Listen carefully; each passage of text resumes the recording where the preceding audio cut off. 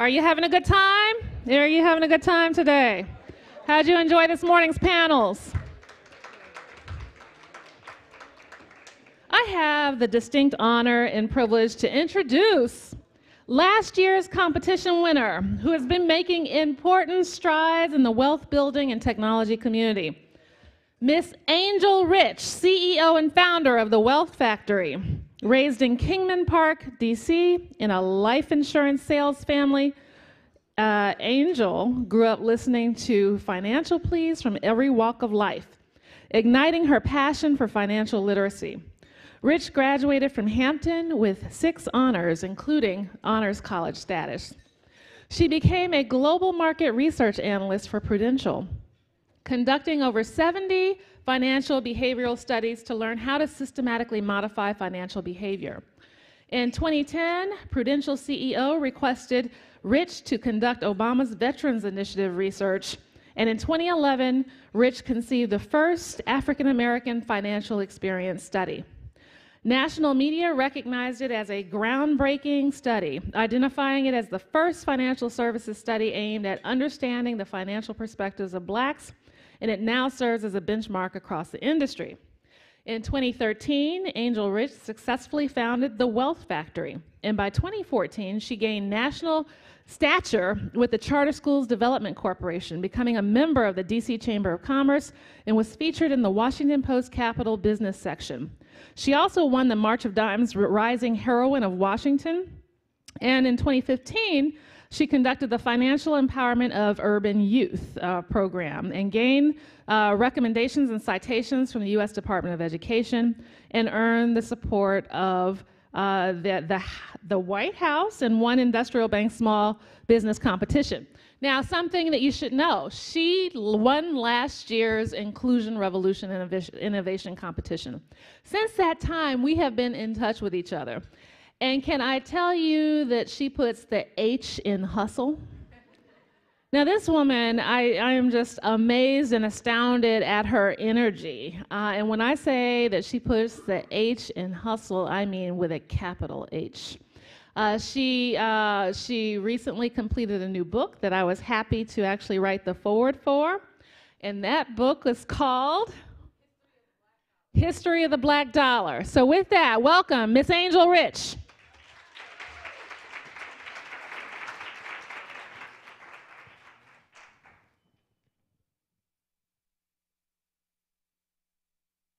Thank you, Dr. Maya. I am so incredibly humbled to be here today. I have to quickly tell you all about Dr. Maya. When I asked her to write the foreword for my book, I had been actually hesitant for weeks. I kept restarting the email, and I was like, man, I really would like her to write this foreword. And I asked her to write it, and do you all know she sent it back in 2 hours? As if she had been thinking about it her whole life. And it was so good, I almost was like, can I even publish this book? Like, oh my gosh, I don't know if I can live up to the foreword. And so, for real, I really paused for a moment. And so, just thank you so much. I really appreciate it. So, today, I'm gonna take you on an expedited journey through the history of the Black dollar. Essentially, I wanted to write this book because of a lot of the questions that the gentleman raised earlier. How do we bring together the baby boomer generation and the millennial generation? I felt as though that the older generation didn't quite understand the newer generation, and the newer generation seemed to not have a clue about our actual history. I guess I don't need a double mic. About our actual history. And so the way I was able to comprise the book, it takes you from slavery all the way till 2017 and explains the economic history of Black America. In between each chapter, we focus on a civil rights leader or a women's right leader of some kind, and then we also have some type of rising Black tech entrepreneur, as well as Aaron Horn McKinney alluded to earlier. So, there is no mystery that the slave trade was an economic institution. Starting in 1619, slavery served as the nucleus for racial and economic injustice. By the mere nature of slavery, Blacks were prevented from earning wages, and whites were able to capitalize off of this. A lot of the main staples included tobacco, hemp, cotton, all types of things that we were forced to do, wheat. But by 1850, cotton was king. Slaves usually only received about 1 or 2 pieces of clothing each year. I'm reminded of Booker T. Washington in Up From Slavery when he talked about having to put on the burlap sack, and his brother would even wear it for him first because it would itch him so bad, and he would have pains all over his body from having to wear this burlap sack. They were usually also just fed grits.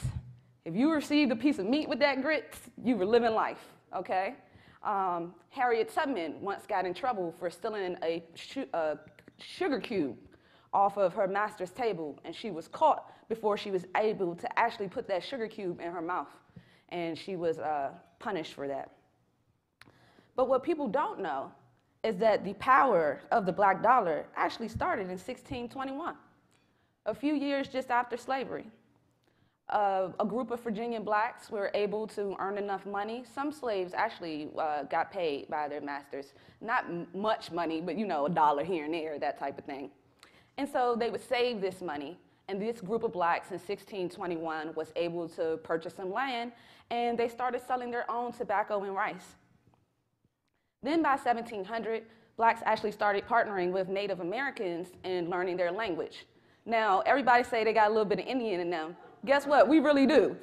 So, we really do. And so with the Lewis and Clark expedition, people don't know that William Clark's slave actually led the Lewis and Clark expedition. And that's another reason with Sacagawea that we have her intertwined in our history. So there's a very deep history with Native Americans and blacks. Also, people don't know that I found very interesting. I eat a lot of oysters. Did you know that it was actually a couple in 1736 that was the first to take oysters and sell them in Rhode Island? So seeing a budding economy, Richard Allen and a man named Mr. Jones started a black community for the Free African Slave Society in 1778. Following that, Mr. James Norton created a niche market for himself, becoming a sailmaker. This was after and during slavery, not after slavery, after he was able to become free. Or actually, I think I'm corrected, he was free already. His father was a slave, and he was born free. So, but despite these advancements, blacks still remained in the harsh chains of slavery. And from 1805 to 1860, there was a well-established market for blacks. Now, raise your hand if you have not read the Willie Lynch letter so I can shame you publicly. The Willie Lynch letter was a letter written by a slave master that he performed it at an event that they had every year where they would come together, kind of like a conference like this, and talk about the best way to control your niggas. And so he got up and he said, in my bag, I have a foolproof method for controlling your slaves. And he talked about controlling them by age and color and light skin against dark skin and old against young and all of these various different characteristics that we still fight each over to this day. To this day, we're divided by these things. And he said, if used properly, they will last 300 years. And guess what? They have. So slavery actually started to dwindle out a little bit by the mid-1700s because of the Revolutionary War. They thought that it was going to come to an end. But good old Eli Whitney, a slave himself, created the cotton gin. And because he created this cotton gin, it suddenly spawned from having 250,000 blacks as slaves to 4 million blacks, because they now needed to be able to funnel the cotton that was coming out of America. America became the most capitalistic society in the world because of slaves and the cotton. We had the cheapest and best cotton in the world, and we were developing it for free. Moving forward, we take ourselves to this very place of the nation's capital in 1791. Where DC was officially formed because of 2 lands merging together for Maryland and Virginia. There were a lot of free slaves in DC. As masters died out and different things of this nature, next thing you know, half of the black population in DC were slaves. And eventually were free, and eventually it got to be 3/4.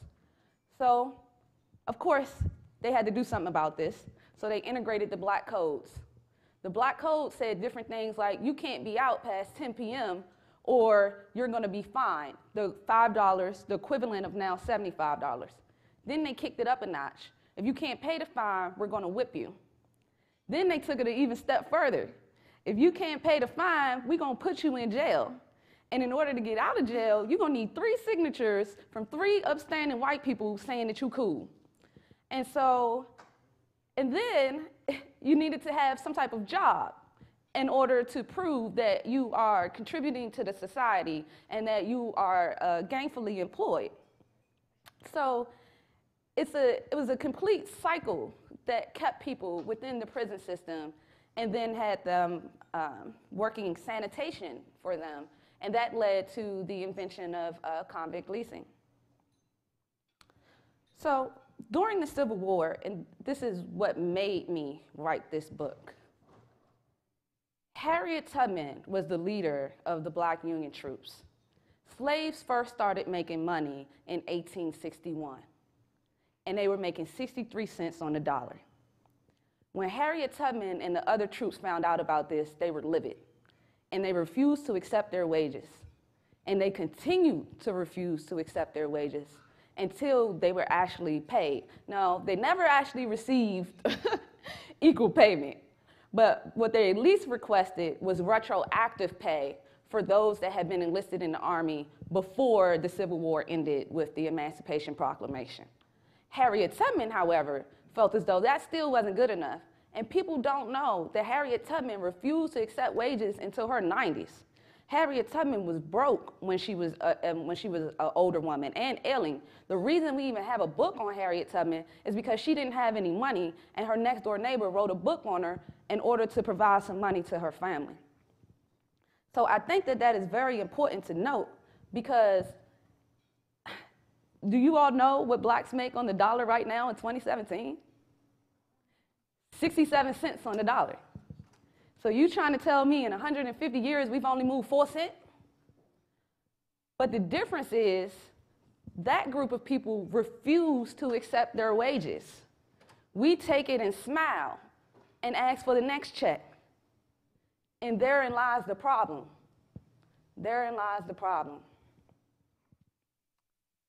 Moving forward, we enter sharecroppers economics. Now, sharecropping was just another form of slavery. I don't know how many of you saw the screening last night that Dr. Maya did. It was beautiful. And sharecropping was basically a way for blacks to still have some type of employment, using the skills that they were accustomed to, but be able to do it in a family system. So the whites were actually comfortable with this because they felt as though they had created some type of incentivized scheme for people to work in groups. So they liked the fact that people were still grouped up together and they could kind of control them in that masses.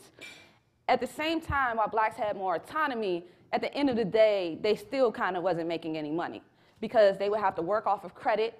They would get charged exorbitant fees for this credit. They would take their crops whenever they wanted to and use them however they wanted to. And if they did not yield the crops that they were supposed to, they would actually be fined and have to pay the master or whoever they were working with for that. So as blacks started to make money through sharecropping, they found it important to create the Freedmen's Bank. And so many of you are probably actually familiar with Freedmen's Bank. President Lincoln started the Freedmen's, well, he didn't quite start it, but he signed it into legislation. And it became the end of his demise because 5 weeks later, they assassinated him. Anytime blacks try to get up in economics, something happens. And I'll speak to that in a little bit with Dr. Martin Luther King. Once Freedmen's Bank pretty much essentially went bankrupt, there was a lot of fraud involved with it. They called in Frederick Douglass. That's the reason we have the Frederick Douglass House over in DC. He himself put 10,000 of his personal savings into it, and it still went bankrupt. And they basically just shut it down. They owed blacks $3 million at the time, which would be the equivalent of $100 million today. and that money has never been given back to blacks. Talk about reparations, how about the money we had, okay? So being extremely upset, blacks started to move across the country with the Great Migration. I'm proud to say that my great-grandparents were actually a part of this. Yesterday, they talked about some of the first blacks moving to Levittown in 1957. Fortunately, my great-grandfather, John D. Sister, passed for white, worked for the government, and he bought a home in 1947 in Kingman Park. Kingman Park is the first neighborhood in America that black affluents were allowed to move into. It's situated right on the water at Anacostia Park. I'm working on getting it into the museum now. And basically, they built this neighborhood, but whites didn't want to move into it, so they crafted an advertisement that said, only the finest of blacks can live here. And so you literally have one of the first black millionaires that lived in that neighborhood. Black Wall Street. Black Wall Street actually started in Richmond. A lot of the banks were started in Richmond, the black banks. It led to the consolidation of a lot of them, and they called it Consolidated Bank. It was later on sold to Premier Bank. Moving forward, there was one that started in Tulsa, Oklahoma. That is the famous kind of Black Wall Street where the Black Wall Street riot happened. Being upset of the amount of wealth that these blacks were making, 40 blocks worth, they caused a riot because they insinuated that a black man had raped a white woman when, in fact, even when they asked the white woman, has she been raped, she said no, but they still rioted anyway because they wanted to destroy Black Wall Street. Ever since Black Wall Street, blacks have yet to gain that amount of economic independence that we once had. That dollar circulated within their community 36 to 100 times. It only lasts 6 hours now. 6 hours is how long the dollar stays in the black community. And that's insane. That really has to change. And so while I could go on and on about this forever, obviously, because I wrote a book about it, I would like to encourage you all to go to Amazon.com and purchase History of the Black Dollar so that you can have this knowledge for yourself and share it with your family and your community, because it's important for us to know our history and where we came from. This conversation of the future of wealth has been happening since the 1600s. So why are we still in the same position and have only moved 4 cents? So I would just like you all to join me in reducing poverty and increasing wealth distribution. And while you're doing it, download my app, Credit Stacker. It's on Google Play and iOS. Thank you.